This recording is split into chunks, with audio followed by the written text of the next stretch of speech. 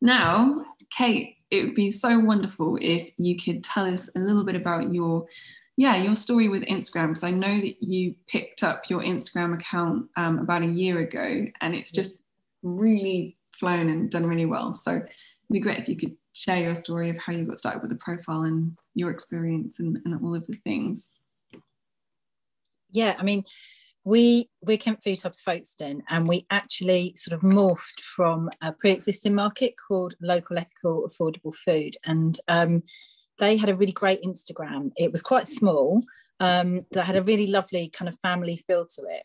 And then when they, in the transition, several people left Leaf and so on, and kind of it just wasn't really used, so it became quite an inactive profile, very much like you're saying. So the algorithm had kind of dropped us out. And although I followed Leaf, you know, and it'd be renamed, and my colleague Luke sort of started to do it, but it was a little bit infrequent. And so there would be lots of posts and then no posts. And sometimes it would literally be order cycle opening, order cycle closing with no information in between. So I kind of did what I normally do and just said, I'll do it. I'll take it over without much of a clue, really. I mean, I have my own personal Instagram and stuff, but and the very first post that I posted was just my fellow coordinator Mel and Luke, who was running the hub at that point, and myself just kind of brainstorming, because we hadn't had any photographs of us as a new team, as you know, the people that were kind of going now. We'd had lots of photographs of produce, and obviously it had changed. And I sort of started to get my teeth into it. And then I feel like I start every webinar that I do with this. And then the pandemic hit. You know, once again, it just began to change everything, because it didn't feel right just to be posting, come and get your vegetables and do this and to be selling, because we were getting lots of messages, emails, new customers, people who were quite scared or were isolating. And so the Instagram took a little bit of a shift into, every now and again I would just try and post, and in a lot of the text content, just sharing, you know, like it was difficult day to day, or, you know, but we're all in it together things, you know, the kind of conversations that we were actually having with our customers, and the interactions that we were having on the email or by direct message, or when they came to pick up their boxes, or when we delivered to them. We started kind of sharing some of that, or I started sharing some of that, and that had a really positive feedback. And actually the kind of the growth of the Instagram in particular came very much with the customers, because the followers just went up and up and up and up and up, and at the same time so did our customer base. And it was strange, really, because I suppose for me, I mean, the children were coming to work with me every week. We were there till 10 o'clock, and they were falling asleep on coats in the corner and eating out of the order box on a Tuesday while we were there. But the rest of the time I was locking down with them. There were 2 periods where I had to isolate as well. So we were literally all going through the same thing. So the Instagram actually evolved very much with our customers. So it was quite a... well, I don't know if mutually beneficial is the right phrase to use when we're talking about, you know, a pandemic, but it grew really quite organically. So it's something that's quite sort of personal to me. I think it's something that, you know, it's whenever I think of Instagram, I think of it as a means of communication. It's more like with Facebook, you have you know, you have your posts and people interact, but it feels much more business-like. And people can follow you and you've got no idea who they are. You know, you wouldn't dream of friend requesting them because you followed them. That would just be really odd. So with the Instagram, people follow you and you can follow them back. And so you can actually, you get a feel for your customers. You know, it's much easier. If somebody doesn't order you, I know if they're on holiday. That makes me sound like a stalker. I'm not a stalker, but it's kind of, but I'll know because they'll be posting nice pictures from a beach somewhere, or, you know, a nice British beach somewhere this year. But there's something less formal about it, and something that makes you as a business much more approachable, which is why I particularly like Instagram. And the interactions, even when I've had negative comments, we've had a couple of people, we've never had any complaints as such, but just people saying, well, you know, we can't do a Tuesday, we can only do this day, or when we're promoting our vegan market, for example, sometimes we may get a comment and then somebody will come in and just say, you know, like animals don't want to die, or if I'm producing meat, then, you know, meat content, there might be something on there. But people are general, it never seems to descend into the way that it can on Facebook. And I think that's because it is a bit more personal on Instagram. So Facebook, you know, you can potentially have keyboard warriors, you know, that they do that thing, but on Instagram it's more accountable because it's generally speaking from somebody that you're following back, and it feels like much more of a community. And the other thing that I love about Instagram is people have selected to follow you. So I know when I look at my Instagram feed, my personal one, it will be businesses that I like, the kind of things that I have, you know, like it's mostly food and dogs, my Instagram, but they're all, you know, it's all there. They're all things that I like to see. So you're automatically set in the context of something that somebody is enjoying participating in. You're not necessarily, it's less likely, you're less likely to be wedged in the middle of a load of political stuff or whatever's doing the rounds or memes or things. You're already placed in somebody's favorite categories because they're following you. So you're kind of, you've got more of an in, and that's another thing that I really like as well. The message process is less formal. So I know when I get messages from the Facebook, quite often I'll get the generic one which says, hi, I have a question, can you help? Or one of the selected prompts that you get when you go in. It's much more business-like. And Instagram, I'll quite often get someone saying, I've forgotten to come and get my order, can I come and get it now? Or get those really kind of quite personal, immediate response, as opposed to like a business inquiry, which I also really like. It's much less formal in that way, but it's still, you know, a business area. So we can have these, we do have a lot of queries, but it's just, yeah, the way that it just feels different. And I think it feels different for our customers as well. I kind of floundered a bit through the Instagram and was spending a lot of time writing posts, and they were going quite well. And then Kay arrived and everything became much easier. So if you haven't watched any of the previous webinars, or I know obviously Kay's done like a bit of a masterclass today, they are an absolute lifesaver. It took me probably about 3 months or so to really transform who the audience was and who we were interacting with. But it means that now, even on the posts that I might get kind of like, you know, like fewer likes on like sort of 30 odd posts, most of them will be from customers or from local people. And that's really, really important. So I don't follow every single person back. I will have a quick look at their profile, and I do this in the morning. I get up or I sit in bed just for half an hour, and I will just go through, look at any new followers, and I'll kind of like just do a quick audit every morning of people that I'm following. If it looks like they're miles and miles and miles away, I might unfollow them and just try and keep everything more centered to Kent. And it's just a really handy tool to kind of like, again, it's more personal. The algorithm feels much more personal than Facebook. I really like Facebook, but it's just very different. And there are certain people, for example, if there's a particular product coming up that I know I can just tag somebody in and just say, oh, hi, you were asking about this, or oh, you were doing that. And again, it's much, I think as well, because people have the anonymity of their Insta tags. So it's kind of, you know, like, for example, we have a lady called A Crust Eaten. Now, I know what her name is. I pack her order every week, but I can converse with her and just say, oh, hi, this is here. I know you're waiting. She go, great, planting them in. Whereas on Facebook, you've got your picture there and your name, and someone can click to your personal profile. Instagram is a little bit more sort of selective. So it actually enables the customers to feel more comfortable about interacting without everybody thinking, you know, oh gosh, what's she put in her basket this week, or what's she buying? It's quite a, yeah, it's just, it has a friendlier feel to it.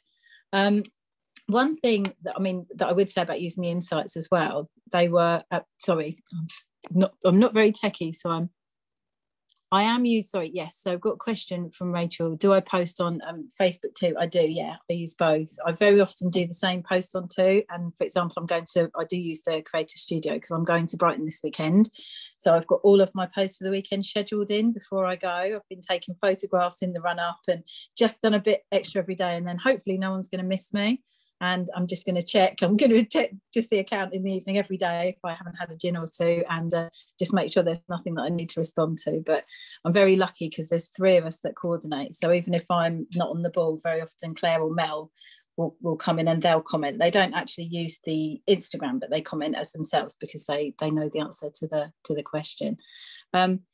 But just go back to the insights. Every now and then as well, I can see when the highest traffic is, so I can see when the best time is to post. And that is really, really useful. So I can see, for example, Saturday mornings are really good. Monday evenings, for some reason, are quite good as well. But the weekend in general is quite good.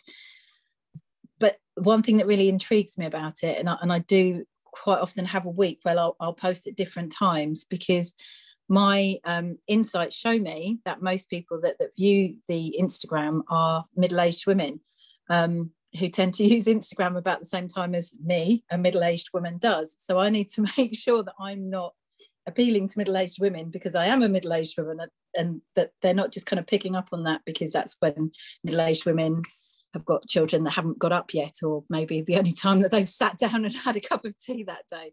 So I do make sure that once a month I would just try and put some things out at different times and see if it changes it a little bit. And also talk to the customers. And I do say to them when they come along, particularly those that aren't middle-aged women, did you see the Instagram post this week, or did you do that? And they do seem to generally see it. So I'm fairly sure it's working, but it's something that I'm really aware of, that I don't kind of settle into a rut with it, and I try and keep it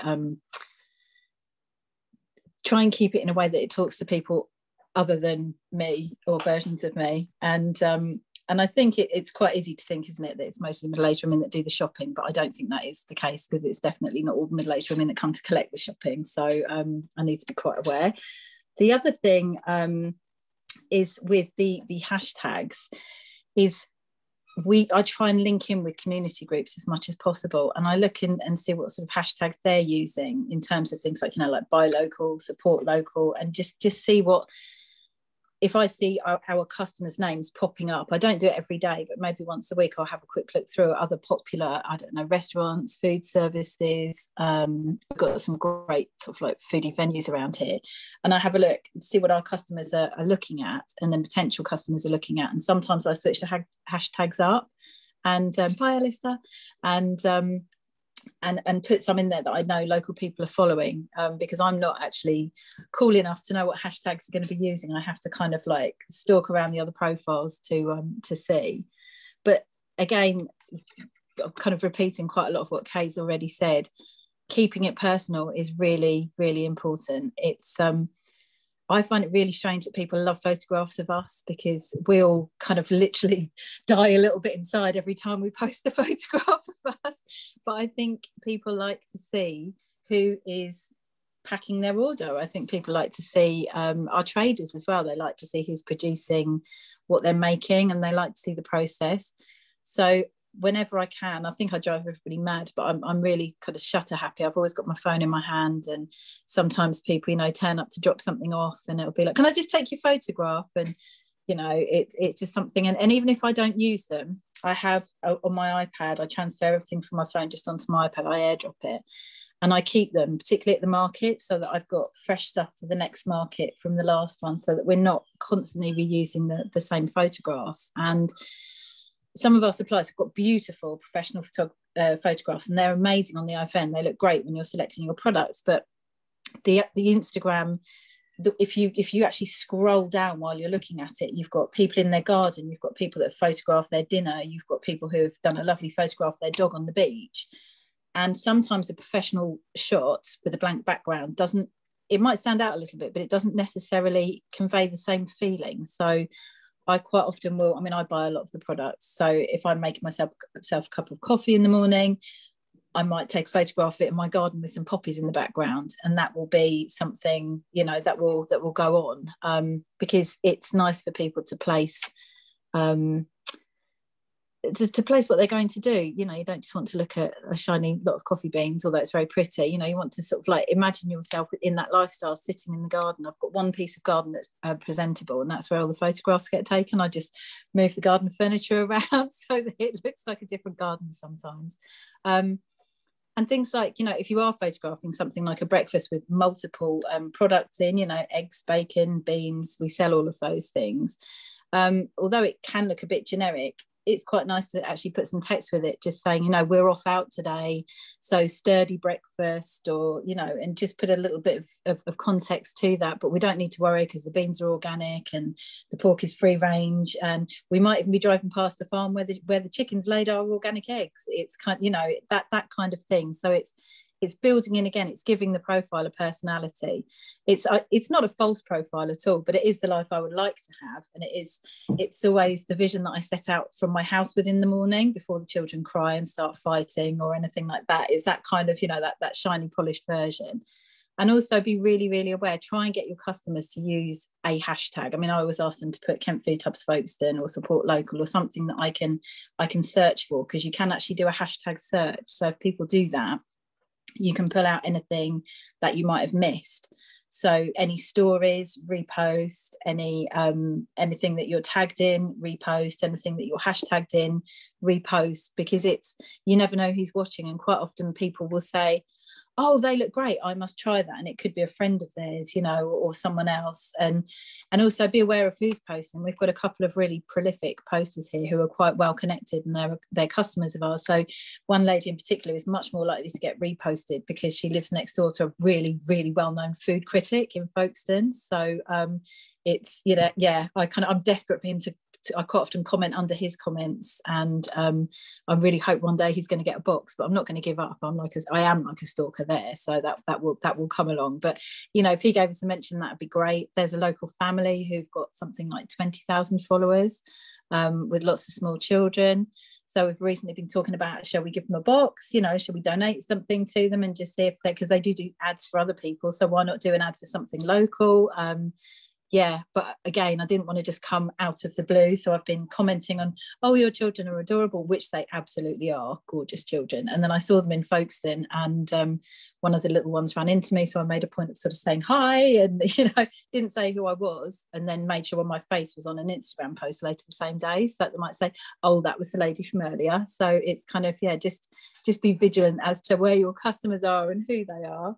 I'm just trying to think I've got any other oh, absolutely, Kay, yes, rope in friends and family, don't just rely on yourself. I have got photographs of one of my closest friends collecting her order and looking really happy. My poor sister literally has to put lipstick on every time she comes and gets her order, and make sure that her daughter's face isn't in shot, because I'll be there, because you can't just put everybody on Instagram, but people really like to see that. And yeah, just be really, well, I'm saying all this, but just be really, really honest. Don't be afraid to kind of share a bit of what, you know, what your hub is and what you're doing. You know, we've all been through a really hideous year, and actually we've all come out of it, you know, with our customers intact mostly, and as a bit more of a community of like-minded people. And after such a strange year, you know, just photographs of products don't necessarily cut it. People want to see who they are, they want to interact with us, and since we don't have a market anymore, this is the closest that people can get from kind of sharing a little bit of what we do and having those conversations. It's been a very strange time. I'm just having a look at what else. Oh, humour, yes, questionable veg all the time. We had a very popular post, which was a red pepper. I'm trying to think of how to say this it had a little pepper growing on the top of it, and then a stalk growing over the top of the little pepper in a very suggestive way. And everybody that looked at the pepper said the same thing. And we posted it, and we even ran a little kind of, you know, let us know if you got the suggestive pepper in your box, and somebody did. So we shared that, and it went on the stories, and it was kind of viral in our little tiny town, the dodgy looking pepper. But yeah, wonky veg is great. We see all sorts of shapes of fruit and veg here, and it's really nice because it really highlights the difference between us and one that you'll get that's been measured and packed in plastic. And there's genuine fondness for humorous veg. Supporting community projects, sometimes we will repost, very often actually we will repost things like the local Pride Folkestone group. They were giving away seeds, so we were a seed pickup point. They did wildflower riot bombs, and not actual riot bombs, but like for a riot of colour with their wildflowers, and that was really lovely. And that brought people down. You know, they weren't buying veg boxes, they just came to get the free seeds, but it was really nice to have conversations and to do that. We're working a little bit with a community garden at the moment. They've got an open day coming up. So again, it's nothing to do with us. We're literally just sort of talking about them, but then that still gets us more community followers because we are genuinely supporting them, and people can see that there's nothing on the post saying, oh, and buy our veg. It's a, you know, and people very often reciprocate, which is really lovely too. So that helps. Try and mix up a video. Yes, so I try and do like a mixture of posts. So they've all got the same feel about them, but sometimes we do videos, sometimes we do boomerangs, sometimes it'll be something that I've made on Canva, which will be kind of, usually if I just have stock photos to work with, I try and put a background in or something to make them a little bit more interesting. And then obviously the produce, and then us, you know, I try and sort of ping us in there whenever possible. And we just try and mix that up so that when you look at the grid, we're kind of interspersed with vegetables and other things. So there's quite a variety of things. And the other thing is as well, set a time aside to check daily if you're scheduling, because I got caught out doing this the last time I scheduled some stuff.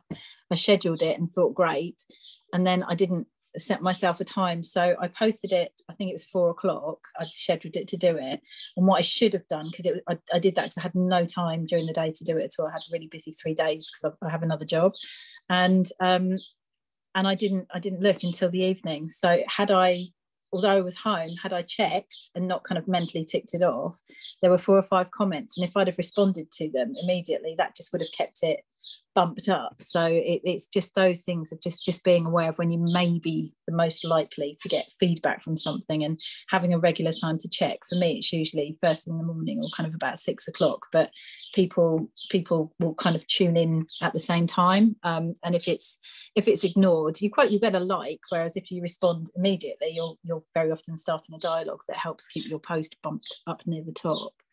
And I think that was pretty much everything, other than producers. Lots of our producers, I'd say it's about half and half, they have an Instagram, but they don't necessarily post regularly. So I learned the hard way, if you're going to post about a producer that doesn't use Instagram very often, make sure you tell them, because if you get any queries and there's tumbleweeds blowing, sometimes it can do more harm than good. So I'll be texting people and saying, someone's asked you a question, you know, and it's kind of right, so people know to look out. So don't always assume that everybody is as Instagram savvy as you think they are. They might need to know exactly when you're going to post and to look out for it. And also, if you're going to tag them in something, we had someone I kept tagging and they said, but well, we don't see any of it. And it's like, well, if you just click on the tag box, but because there's no words and they're all little symbols and things, no idea. And then he was very sweet and he was really grateful, but he'd missed out on quite a lot of interaction that he could have had, because I assumed that he would know that he'd been tagged and that he was, you know, he had questions with his hashtagging, but he didn't have his notifications on, he didn't know how to put them on or why they weren't on. And so it's when you're working with a big team, never assume that everybody knows what's happening, because people don't, and sometimes you can actually cause them quite a lot of stress, which is never nice. So give everybody fair warning. And there's probably loads of things that I've missed, so feel free to ask any questions, but I can't think of anything else to say for now. Rambled on for long enough. So amazing. There's just so many awesome examples. Like, that was just jam-packed with a lot of the principles that I was talking about actually in action, and also lots of examples that for food enterprises of that was so valuable. Thank you so much, Kate.